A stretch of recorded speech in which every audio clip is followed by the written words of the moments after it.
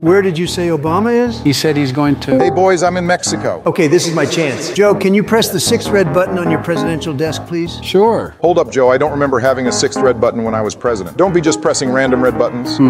Trump, what does this button do? And why was it not there when I was president? Oh, it's just an extra feature I added. It brings the current president his favorite food. For Joe, it will be ice cream. Oh my goodness, ice cream button. Joe, don't press it. This is super sus. But I want ice cream. Is there any text next to the button? The buttons next to it have the names of some countries written on them. No, these are just ice cream flavors. Joe, please tell me the names of the countries. There's China, Russia, Australia, Detroit, France, and the sixth one is called Taco Country.